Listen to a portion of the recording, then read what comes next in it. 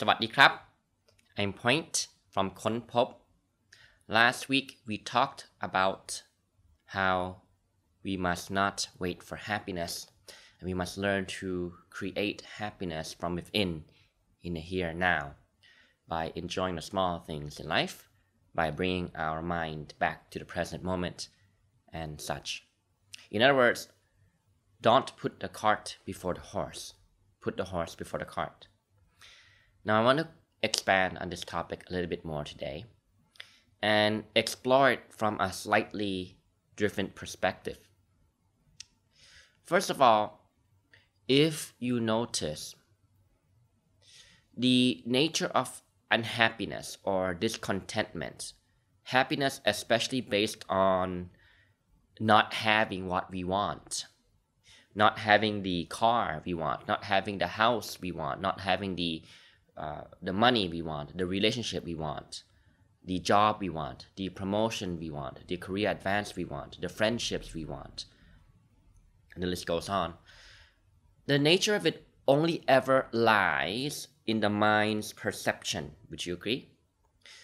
Where there's some process going on in your mind, some commentary, thoughts that tell you or paint a certain story for you to believe, about something to regret in the past or something to worry about in the future, or more specifically in this example, some thoughts to get you to feel a sense of lack or a sense of scarcity because you don't have that which you want, and therefore you cause yourself to be unhappy. Now let's look at the nature of these thoughts for a moment, right? These thoughts which are out of line or out of tune with the present moment reality, because first of all, you're probably drifting off in the past, into the past, right? Or drifting off into the future, and you live there. The idea of how, for example, I don't have a loving relationship because I had low self-esteem and was bullied in the past, for example, right? Or I'm never going to get a relationship because I've always been like this and therefore I can't change. See? And this gets you to believe in the validity of your thoughts without realizing or without recognizing that they're just that. They're just thoughts. Thoughts are not facts. Feelings are not facts. Thoughts are not reality. But you believe it to be so, and then you feel a sense of lack, you feel a sense of deficiency, a sense of scarcity, and you kind of begin to resent your current circumstances in your life.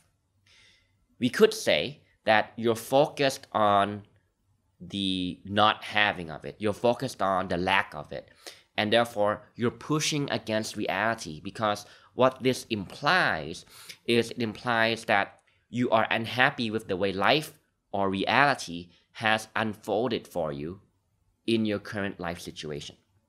And therefore, you feel unhappy, or you feel that you're not good enough, or you feel that you're not enough because you haven't made it somehow, you see? And I want you to consider also that the nature of this suffering is predicated on you looking outside yourself rather than inside. What that means is you're looking outside yourself to the literal circumstances right now, and you're saying, I don't have that thing that I want, and therefore I depend on that condition. You're looking for outside conditions to make you happy. You notice that? So again, to sum up real quick, 3 main points. Number 1, right? The nature of these thoughts are they are out of tune or out of line from the present moment. You're either drifting off into the past, thinking and finding reasons to explain why you suffer in the present, or you're drifting off into the future, worried or feeling doubtful that you can get it because you don't feel that it will ever come to you because you've always been this way, therefore it will never happen. Something like that. Okay, not in line with the present moment. Number 2, do you notice that these thoughts, they are pushing against reality? They're pushing against reality because they invite you or they encourage you to protest your current life situation and therefore find unhappiness there, right? So these thoughts are pushing against reality. Number 3, these thoughts are, they get you to believe in the validity of them, and therefore you forget that thoughts are not facts, feelings are not facts, right? They're just that. They're just one experience that your mind creates in the here and now, and you believe it to be so. And most importantly, in this third part, this third observation is that these thoughts and emotions lead you to a conclusion where you do not feel powerful or you do not feel in control of your life. Notice that? Notice that? So what I'm trying to get at here is, do you notice the illusion of it all per se? How this unhappiness or feeling of scarce or not good enough is in this sense generated by the mind. And you are out of touch with reality for what it is, which is actually peaceful, joyful, and blissful, and loving in a here and now. Now, I know that it may not seem like that in this current state of mind where you're pushing against reality and protesting against life because life situations have not unfolded in the way that you would desire. See that? Notice that? So, what I'm trying to bring us back here is, first of all, do you notice that if we do not recognize this mechanism or this process of the mind, it very quickly leads us down the path where we generate and we create a limiting belief where we feel disempowered, we feel that we are not in control, of our life circumstances and our life experiences. And therefore, it leads us to feel a sense of resentment in some way, shape, or form. Okay? I do apologize, there's a truck passing by with some commercial and stuff like that. We'll let it pass by for now. It's quite loud. So anyways, as I was saying, these thoughts, when you get trapped in this cycle, they become, in one sense, a self-fulfilling prophecy because they get you to focus on the lack of what you want in life. In other words, it gets you to focus on what you don't have, and you feel resentment because you don't have it when you want it. And this reinforces the belief where life is, there's something to feel upset about or feel resentful about or be in protest against. In other words, you're pushing against life. You're pushing against reality. That is a tiring way to go about life, wouldn't you agree? And also notice that you're in the habit of looking outside yourself for conditions of happiness, not inside. So I want to propose that this is where meditation can come in and really help you to regain perspective and bring your mind and attention back to the present moment, where it is naturally peaceful, naturally joyful, and it becomes your anchor point or your reference point of understanding. That you begin to realize that the moment you're feeling negative emotions, then there's something wrong that you have forgotten.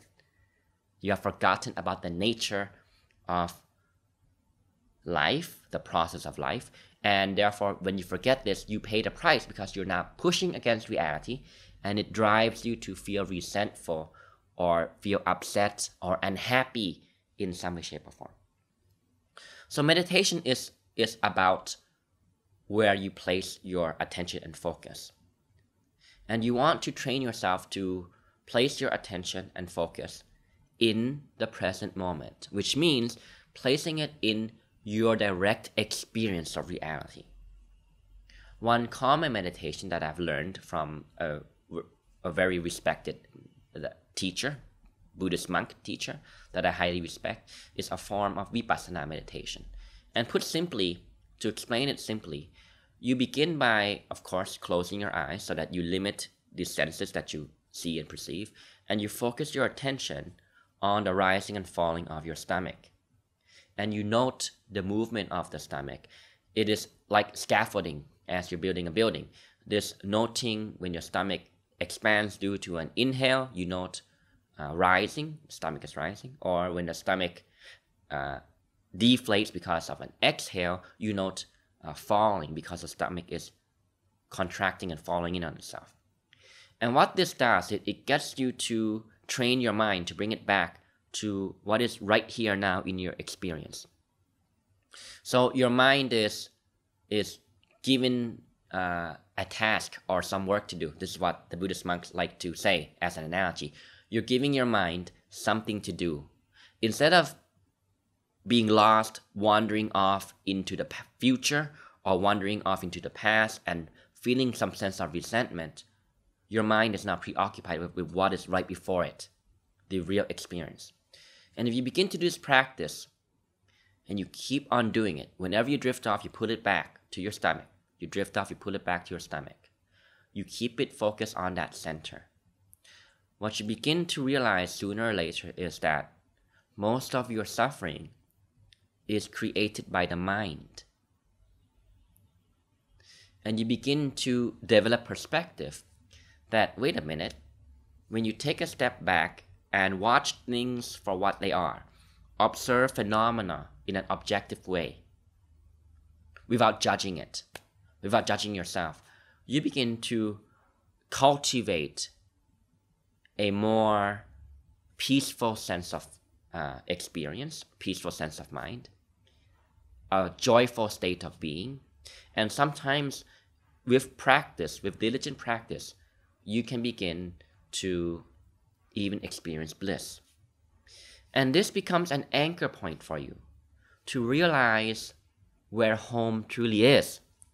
Home, therefore, is in the present moment. And I am by no means a master of this because it takes time and practice to cultivate. And we must see the value of it first before we want to even embark on building a habit or discipline out of this. But I guarantee you, with practice, you will see profound results for yourself. So this is an addition to last week's video about the nature of how you cause yourself to be unhappy because you think that you need various conditions in life. You need that car, that house, that finance, that money, that relationship, that job, etc. in order to be happy. But happiness can be accessed here and now. And wouldn't it be better to move through life from a place of happiness first, contentment first, peace of mind first, joyfulness first, before needing external things in order to allow yourself to feel that way? And I think that is the art of life. When you begin to do this, you begin to move in line with the process of life itself. You begin to trust life as it is. You begin to trust the unfolding of reality as it is, not protest it. And the more you begin to trust the process of life, the more you will therefore be able to experience the fullness of life. And I borrow this concept from many teachers, like Eckhart Tolle, Sadhguru, and so many other teachers, which I don't even know where to begin if I were to list off all their names. Rupert Spira, J. Krishnamurti, Wayne Dyer, and the list goes on. Okay. Now, before we end the clip today, I want to briefly also explain one more thing. In addition to practicing meditation to pull yourself back to the present moment, and therefore to cultivate and develop awareness or mindfulness, I want to propose the idea that you want to take these opportunities to contemplate on and to consider the nature of your thinking styles, the nature of your inner voice conversations, the thought conversations that you have with yourself about your life circumstance. Pay attention to the nature of it, and pay attention to the belief systems that cause you to feel unhappy.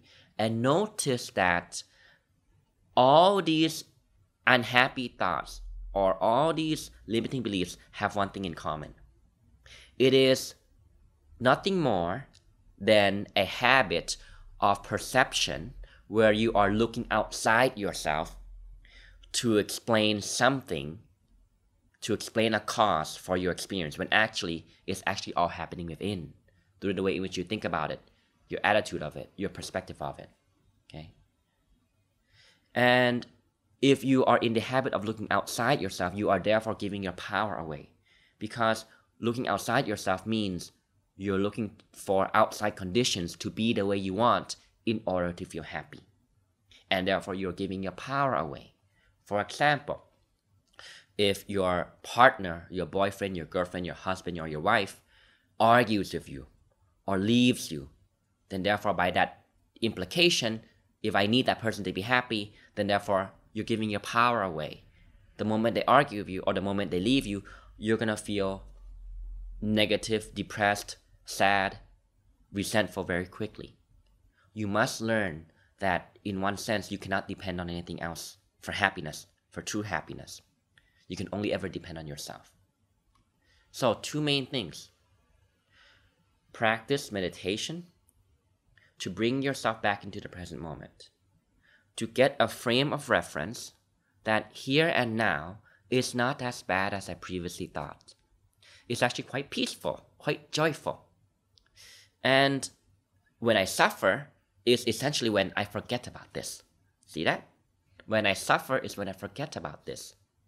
Number 2, consider and contemplate the nature of your thoughts, your thinking, your attitudes, your perceptions, and your beliefs that cause you to look at happiness in a very conditional way. And realize that the nature of those perceptions is you're looking outside yourself to explain a cause that is actually happening within you. For example, you ask questions like, what is happening to me to make me feel depressed? Oh, that's right. My friend is not behaving the way I want. My partner is not behaving the way that I want. Therefore, they are causing me to be unhappy and depressed. See that? You're giving your power away. But if you look inside yourself, you ask yourself what we could call internal questions like, wait a minute, what am I doing to cause myself to feel this way? Then you realize that, my own thoughts, perceptions, attitudes, and beliefs have a very big and significant role to play here. And therefore, you have more control over how you choose to think, the attitudes and perceptions and beliefs that you choose to adopt than you may have previously believed. But this must come from a place of self-awareness and self-observation, and therefore learning to challenge and change unhelpful thoughts, thinking, attitudes, perceptions, and beliefs. Okay? So to sum it up, the main points in this video, Don't Wait for Happiness Part 2, is simply this. Number 1, recognize and realize that the nature of your thoughts that cause you to feel a sense of lack is a reflection that you are out of alignment or you are not in tune with the present moment here and now. And you can train yourself to bring your mind back to the here and now. And you will realize that it's actually much more safe, much more joyful than I have previously understood it or realized it to be.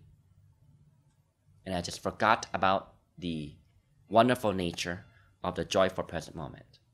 With training, you begin to develop this understanding more and more on deeper and deeper and more profound levels. And number 2, contemplate on the nature of your thinking and your beliefs. And realize that they are always in the habit of looking outside yourself to derive a sense of happiness. Therefore, you're looking at happiness in a conditional way. And ask yourself, how can you challenge and change that and bring it to more internal sources so that you are a self-contained joy and happiness producing machine, and that you are learning to experience the fullness of life on deeper and deeper and more profound levels. I hope this video was valuable. Let's practice and grow and develop together. Please do like and share if you found it was helpful, and comment to share your thoughts. I will see you next time. สวัสดีครับ